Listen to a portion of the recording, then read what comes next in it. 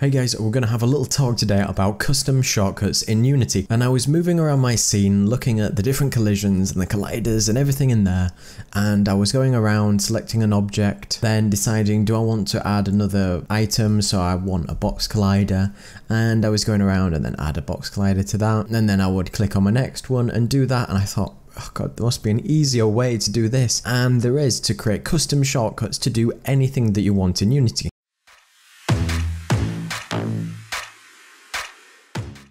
So be sure to check out my Patreon to support the channel if you like everything that I do, and you can get access to the scripts, projects and premium content on there, and that would really help me out. So Unity by default has loads of shortcuts, whether you rotate, whether you pan around, whether you zoom, whether you use the shortcuts to move, scale, rotate. But in our case here, what you can take a look at is if you go in Unity 2019.4 and above, edit, shortcuts, so you can see that when we bring up this menu, we've got a whole selection of different shortcuts that we have, which could be all from the left hand side, which is the individual categories. So if we click on window, you can see that you can maximize the view by pressing Alt and space.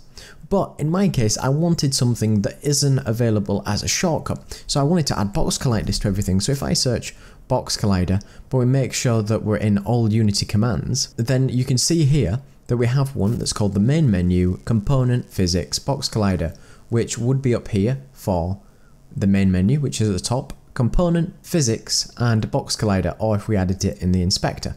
And you can see that I've actually added a shortcut in here. And what you can do to add a new shortcut, if you click on one of these options, let's say we want to add 2D colliders, then what we can do is we can just double click on the item, press Shift and H, and it says Shift H is already assigned to the scene visibility and toggle.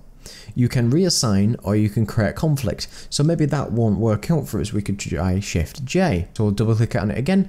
Shift J is something that we can use to add 2D colliders. So I already had Shift B for adding box colliders. So let's say I selected another one of my objects here, and it doesn't have anything, so I can press Shift J. You can see on this side I added a 2D collider. I didn't want that, so I can press Shift B, and now my life has been turned a lot easier if I'm just going to go down and set all these fences to have colliders on. I know I could update the prefab, but this is just one example of something that we could use the custom shortcuts to be used for, and to make your life easier if you intend to do lots of the same actions, or you do very specific things that you use all of the time. So be sure to come and check out my Patreon if you want to support the channel, and you get access to free scripts, projects and premium content in there.